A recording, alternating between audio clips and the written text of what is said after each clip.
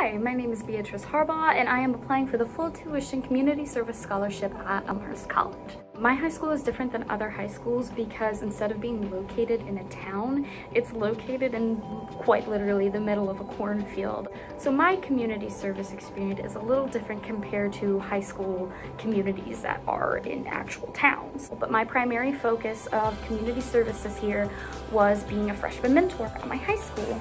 Being a freshman mentor is fun for me because it gives me a little bit of a taste of what being a teacher is like, which is what I want to do with my life. And I also think that freshmen need more positive older role models that aren't necessarily teachers and administration. Along with my advisory teacher, Amanda Hapgood, I am joined by 3 other mentors in my advisory, Connor, Esther, and Hannah. What makes this freshman mentoring experience different for me is that Hannah has Williams syndrome and I am in there as her student aide. Miss Hannah, do you like being a freshman mentor? Yes, I do. The kids in my advisory are different. At the beginning of this year, most of them were intolerant and frankly kind of sassy. I think that my freshmen have had a positive impact from being around somebody that thought differently than them. There's this one boy in particular who at the beginning of the year I knew I was gonna have trouble with. Our first team bonding activity. He didn't want to participate, was super sassy, frankly kind of rude. And he was just basically your typical freshman boy. And now it's February and so much has actually changed for him. He's like more kind. I've noticed he's a little bit more compassionate.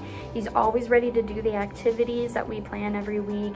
And I think it's really cool to see a positive, mature change in somebody like that. And I like to think that I and my fellow mentors had an impact on his life in a certain way. This month, my school is focused on Kindness Month, and my advisory has hung up posters with different little kind messages on them.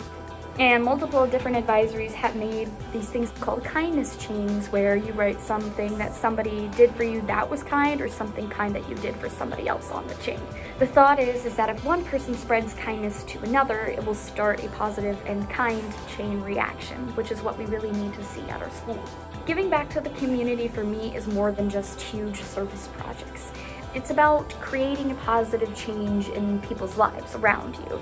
This is why I want to be considered for the full tuition community scholarship at Elmhurst College. Thank you for watching this short video, and I will see you on campus this fall.